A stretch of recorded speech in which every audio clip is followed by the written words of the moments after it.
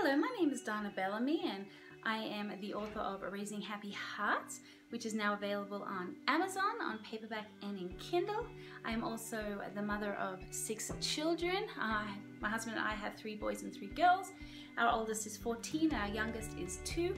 My husband and I have been married for 15 years and we live here in Colorado. I obviously was raised in Australia, as you can probably tell from the accent. And so today I wanted to talk to you about the importance of not comparing your children amongst each other or amongst other children, because I know it's common for mothers these days to compare their children amongst other children from other mothers of the same age.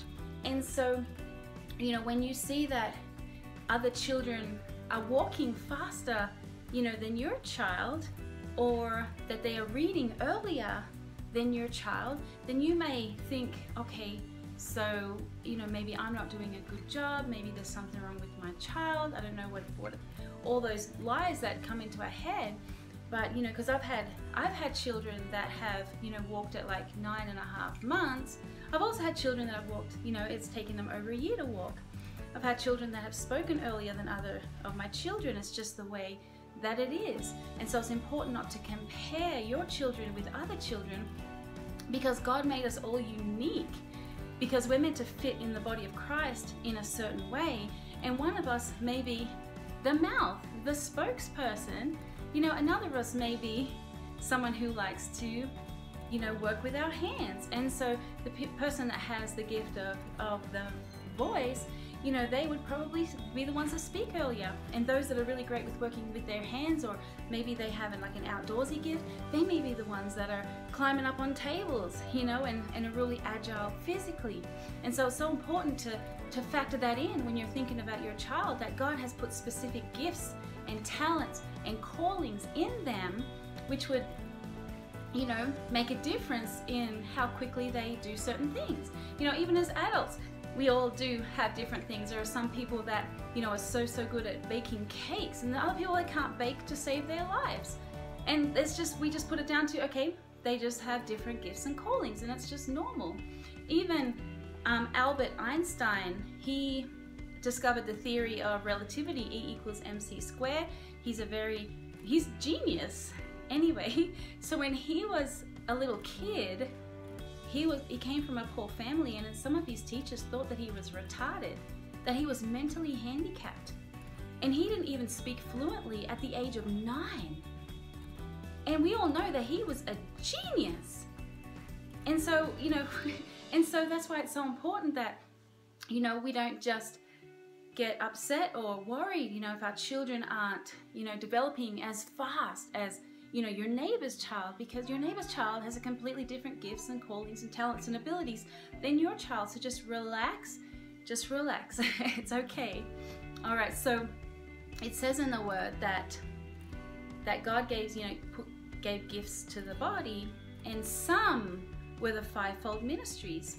So that's the, you know, the pastor, the evangelist, the teacher, things like that. The 5-fold ministry, that is, he gave some to be that. But what are all the rest? You know, all the rest and are people like the fashion designers, you know, the bakers, the teachers, the pilots, you know, all those gifts that people have that they use benefit the body of Christ. You know, where would we be if there are no people to fly planes? You know, we wouldn't be able to fly. What if there were people that, you know, aren't, you know, what if no one was great at cooking? That we wouldn't eat well. You know, I mean, you can think of all these things yourself, you know, all these gifts. You know, we need the astrophysicists, and we need the doctors and all the rest of it. And, you know, but there are some people that are meant to be doctors, and they may, you know, show, you know, a higher level of reading and intelligence, you know, from a young age. But, you know, we want that because they're doctors. And there are other people that just have a lot of, you know, wisdom and ability to deal with people. And we need that in the body of Christ and in the world. And so we all have our different gifts and callings, okay? So I just wanted to comfort you. You know, I've had 6 kids. I've had some of these thoughts myself where, you know, you see, you know, your child, you know, okay, for example, there is a baby that's 3 months younger than my baby. My baby's like 2 1/4, so he'd probably be like 2, and he's speaking in full sentences. And my son, he's just saying, you know, a few words here and there, nothing major, you know. And if I was, you know, worried about that, then I'd be like, well, what's wrong with my son? You know, why aren't you talking? But I'm like, it's fine. He's just not a talker. It's fine, you know. Or there was other two babies that were the same age, and you know, my baby would get up and she'd be, you know, walking all around the church, and the other baby would still be sitting down. But then this baby ended up reading at a really young age. It was amazing to me at how young she was reading. Whereas my child, you know, was reading at just the normal age. And so, you know, she was better, you know, with physical things, but when it came to the reading, you know, it wasn't as much of a strength as it was for this other child. And so, anyway, so hopefully I made that clear. So just don't stress about it if your child isn't, I mean, obviously there's stuff with learning disabilities. I'm not talking about that. I'm just talking about just regular life. You know, if your child is not keeping up with the other kids as much as, you know, you would like them to, just don't stress. You know, if it's something that bothers you, you know, pray about it, ask the Lord, okay, what callings and giftings do they have? You know, what can I cultivate in my child? You know, because I see my husband, you know, he wasn't that great at, you know, he doesn't really like reading books. You know, he's not really that great with, you know, academia, but he is a man of great wisdom, and he is a jack of all trades. You know, he can just take care of anything. If there's anything that needs to be done around the house, he can take care of it. You know, he has a lot of wisdom. You know, he raises, you know, helps me raise the children. You know, he's an awesome husband, but he doesn't really like to read and things like that. And so it's fine, because that's how God made him. So just, you know, just be confident in that, you know, God gave your children certain gifts and callings and talents and abilities for a reason. So find out where they excel, where they flourish, what they love, and then cultivate that, okay?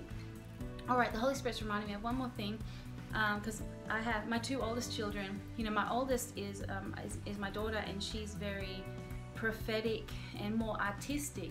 And then my son, he's more practical. And so my son, you know, he will, you know, he cooks, he cleans, you know, he takes care of the little ones. You know, he has a lot of initiative. Like if he sees the house is messy, you know, he'll go clean it up. You know, he'll organize the little ones, he'll do all that. Whereas my daughter, you know, she doesn't necessarily think that way. If I asked her, you know, Kira, make sure you do your chores for today, and, you know, clean the kitchen or whatever, she'll be like, okay, and she'll go ahead and do it. But she's not one to just look at the bigger picture and see what needs to be done and get it done.